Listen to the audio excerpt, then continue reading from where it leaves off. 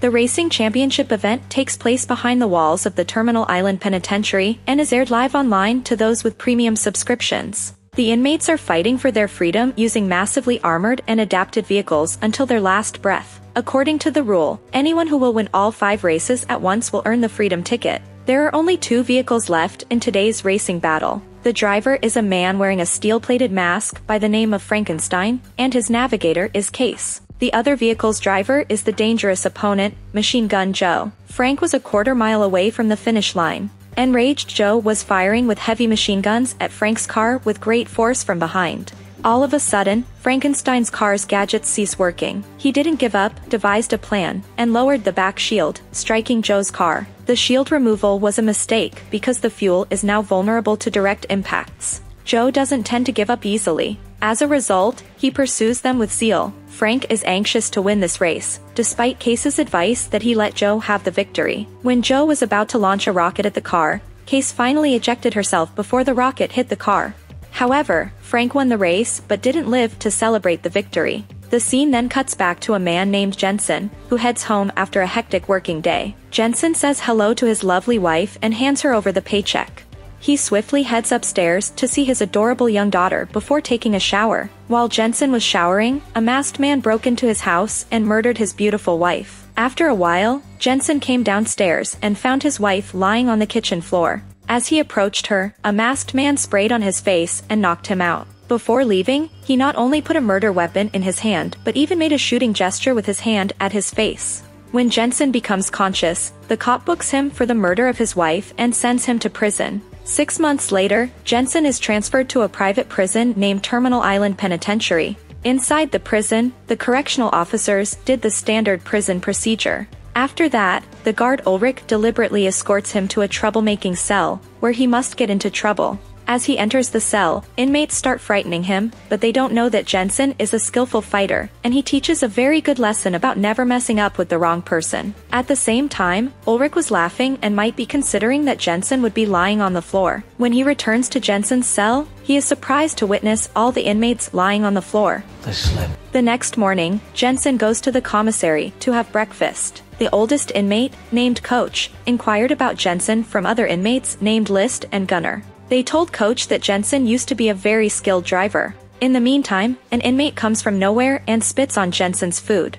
Despite the fact that he didn't seek trouble, trouble found him, Jensen maintained his composure. When the other prisoner, Pacheco, accused him of killing a wife, Jensen lost control and started beating them. The correctional guards arrive quickly and break them up. I guess he didn't like the oatmeal either. After that, correctional officer Ulrich escorted him to the warden's office. Hennessy comes to the point straight and offers him an opportunity to participate in the death race, disguised as Frankenstein. Hennessy further said Frank died on an operating table shortly after his last race, but no one knew about it. He was the audience's favorite, and this race broadcasts live via the internet, bringing a lot of money to the table. Jensen replies that he is not interested. Hennessy replies that one who wins 5 races will be rewarded freedom from prison. Frank has already won 4 races. If he wins one more race as Frankenstein, he will walk free from prison as per rule. Hennessy threatens to put him in solitary for a lifetime if he refuses because he knows the secret. Jensen has no choice except to consent to her demands.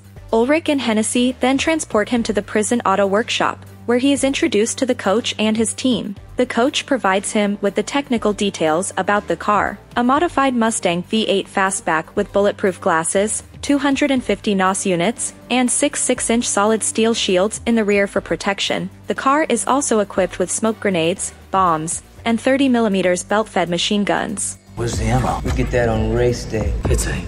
Upon Jensen's ideas about breaking the prison, Coach reminds Jensen that correctional officers are armed to the teeth. They also have helicopters, and there is only one skinny bridge for in and out since this prison is built on an island, so breaking out of it is impossible. The coach then explains that the race is split into 3 phases, lasting for 3 days. The first 2 rounds are to destroy as many opponents as possible while alive. Speed is the key in the final round because the winner must finish first. The coach further says he will meet his navigator, Case, a beautiful young girl who will assist with reloading weapons and navigation tomorrow. List then give him some details about the most important competitors: 14K Chinese Americans with a degree from MIT, Hector Grimm, a psychopath, Travis Colt, who used to be a NASCAR driver, and your favorite superstar Pachenko, who you have already met in the commissary. Meanwhile, a van enters the prison's yard with some criminals wearing GPS trackers on their wrists, jogging his recollection of his wife's murderer, who was also wearing the device.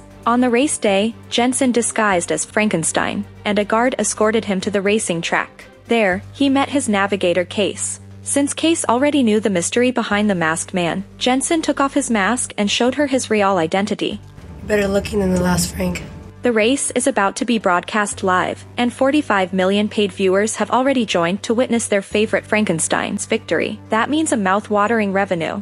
On the other hand, Hennessy enthusiastically monitors the entire event and closely supervises it from the broadcast station. There are 9 participants taking part in the race. The green light turns on, and the death race's first rounds begin. Jensen took the lead, but everyone tried to push him away, resulting in Jensen at 4th position. However, Case knows the track well, so she helps take a shortcut, leading him to earn the first rank again. Hennessy activated the swords and shields because the second lap had started. Case informed Jensen that the sword armed the weapons, and the shield triggered the napalm, oil, and smoke. Jensen becomes oversmart and neglects the Case's advice, so he fails to obtain the sword. You have to make contact with all 4 tires simultaneously.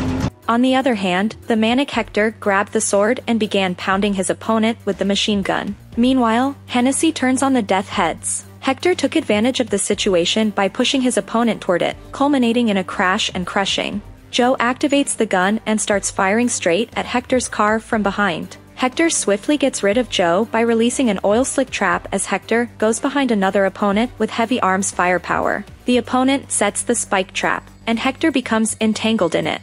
14K seizes the opportunity and shoots the rocket towards Hector's automobile, destroying Hector. Since the race is getting more interesting, the number of viewers reached 46 million. Hennessy overjoyed the moment because more viewership means more money. On the other hand, Jensen stole the shield from the Colt, but unfortunately, none of the defense gadgets worked for some reason. No smoke, no oil, no napalm, again. Colt exacts vengeance on Jensen for stealing the shield by firing furiously from behind with machine guns. Coach advised Jensen that Shield is not vulnerable. Either take him out or lose him. Jensen devised a brilliant strategy and asked Case to sit on his lap and put the napalm on the passenger seat.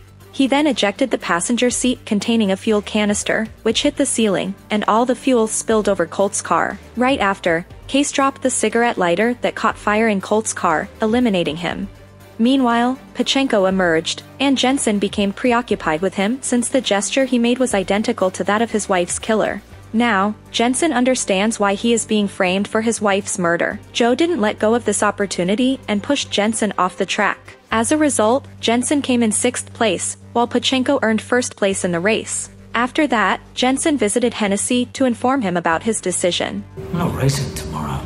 Hennessy pulls out a picture of his daughter and warns him that if he wants to see her again, he better hit the gas and win the race. Finally, Jensen accepts his fate and consents to the warden's demands. That evening, while working at the workshop, Jensen notices Pachenko walking by, so he follows him to nab him. Unfortunately, one of Pachenko's teammates attacked him from behind, resulting in his capture. When Pachenko was about to hit his head with a giant pipe wrench, List intervened and stabbed him with the pen. Jensen swiftly picks up a piece of metal and uses it to knock the person holding him from behind. He then begins to beat Pachenko until he surrenders. Finally, Pachenko confesses that Ulrich and Hennessy forced him to do it. Ulrich arrived on time, and he prevented Jensen from terminating Pachenko.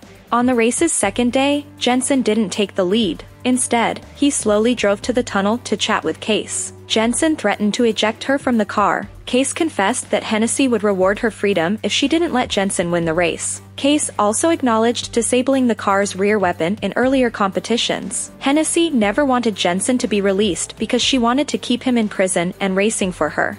Just make it exciting. That's all I wanted to know. Jensen then accelerates the car and pursues Pachenko, intending to execute him. Case advised him to take the shield, but Jensen did the opposite and took the sword. He turns around the car and fires machine guns at Pachenko until he clutches the shield. Jensen quickly turns around and strikes the smoke, causing Pachenko to collide with the pillar. Jensen stopped the car and witnessed Pachenko survive the crash. He promptly steps out of his car and executes Pachenko. Meanwhile, Hennessy dropped a surprise, massively armored truck called Dreadnought to spice up the race. Dreadnought swiftly knocks out 2 participants with such powerful fire. Right after, Dreadnought takes out 14K as well. Given the strength and effectiveness of the Dreadnought, no participant might survive in its presence. Jensen came up with a brilliant idea and requested List to connect him with Joe. How about we play a little offense? Joe consents to collaborate with him despite their animosity because it's a life or death situation. While still alive, both of them skillfully escape the powerful weaponry and successfully set off the Deadhead, which devastates the Dreadnought.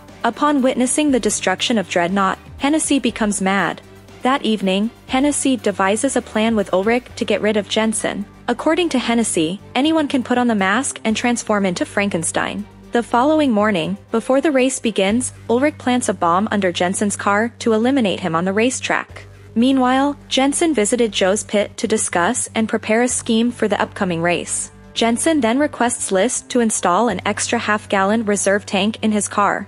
As Jensen prepared for the final race, Hennessy visited him and handed over the released paper. However, Hennessy requests him to stay in prison as Frankenstein since he is a convicted criminal and not a daddy material, so he can't give a bright future to his little daughter. I can see the appeal. Jensen then heads to the racing track and sits in the car. Case updates him that Hennessy asks her to stop him from winning at any cost. Case further says she has already got her released paper. Finally, the race begins, and Jensen takes the lead. Ulrich controls everything from the command center. As Jensen tries to grab the sword, Ulrich deactivates it and swiftly reactivates it for Joe. He starts shooting with heavy weaponry at Jensen from behind. Jensen eventually asks Case to drop the shield, and Joe efficiently manages to avoid it because the same tactic doesn't work twice. Joe then launches rockets to wreck the weak wall instead of destroying Jensen's car. They played the drama of eliminating each other so brilliantly that the warden had no idea what their goal was. They're escaping. They're headed for the bridge. Hennessy got panicked and ordered to shut down the broadcast right away. Meanwhile, Joe and Jensen congratulate each other on their victory. Hennessy tries to blow the bomb in a fit of wrath, but Coach has already deactivated it. The petrol car starts chasing them. However, Jensen has a little surprise for them as well. He slammed the pursuing police cars with the extra half-gallon fuel tank, effectively stopping them at the bridge. Joe and Jensen then split into different directions to distract the chasing helicopters. Jensen spots an opportunity in the dark and quickly exits the car. Meanwhile, the helicopter mindlessly chases the car while Case drives the car. After a small chase, they nab her. She came out of the vehicle disguised as Frank and got arrested. Hennessy got relief upon hearing this good news. At the same time, Joe and Jensen board the train to escape from there. Ulrich handed her a gift from a fan, and when she opened it, it contained the identical explosives Ulrich had hidden beneath Jensen's car. At that moment, Coach detonates it, killing both of them. 6 months later, we learned that Joe and Jensen had opened a car workshop in Mexico. Suddenly, a Dodge Charger speeds toward their garage, and it turns out that Case has also been released from prison. So that was Death Race. If you like this video, don't forget to like, comment, share, and turn on the notification so you won't miss the next recap. Until then, cheers!